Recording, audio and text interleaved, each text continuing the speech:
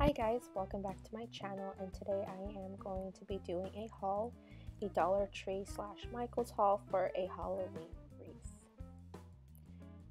I got the wreath frame from Michael's. My Dollar Tree didn't carry the wreath frame, so I had to go next door to Michael's and get the wreath frame there, and it was $4.99.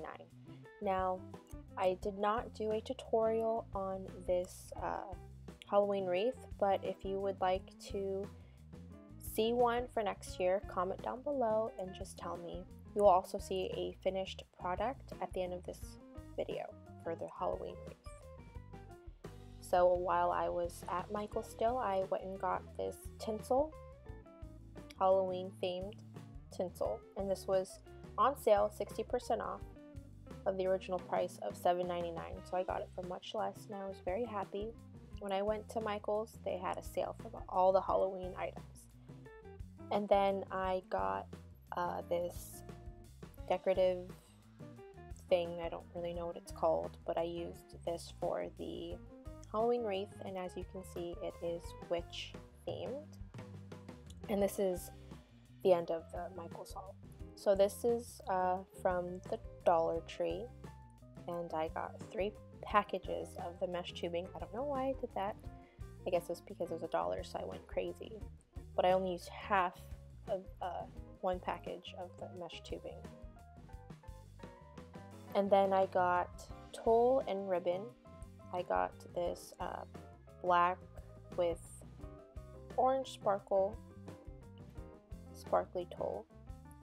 And then I got 6 ribbons, 2 of each color or kind of ribbon,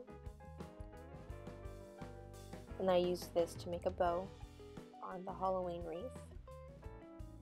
And then I got the orange sparkle tulle with orange glitter, and that was it for tulle and ribbon. And then I was going to get spiders, but then I saw this cute little cat, scaredy cat. It was $1 also at the Dollar Tree, and I loved it. I fell in love with it, and it matched the theme that I was going for. So yeah, this is the end of the video of my haul video.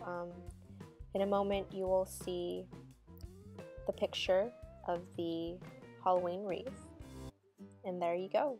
That's the what I made. Like I said earlier, if you want to see a tutorial for a Halloween wreath from me for next year, comment down below.